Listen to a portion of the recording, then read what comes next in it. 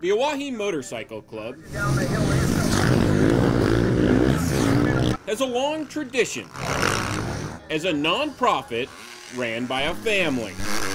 I'm actually the third generation up here.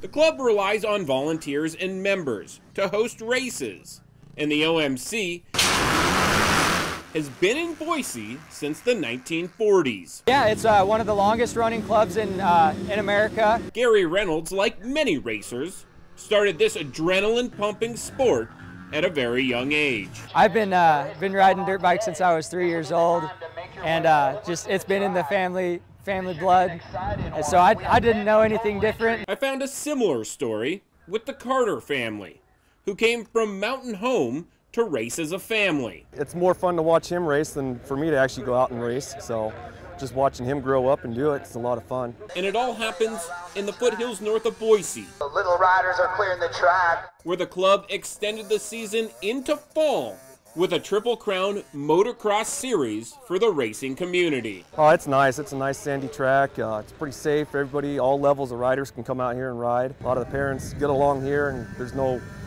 bad sportsmanship really in this kind of sport right here. And it's a sport that helps develop character, because riders have to go fast in order to safely clear the different jumps around the track, helping riders overcome some of their fears. It's pretty great to overcome something. You feel like you conquered something, and it boosts your confidence, and I feel like I can tackle anything in life because of racing dirt bikes. The next race in the series will happen on October 13th. Steve Dent, 6 on your side.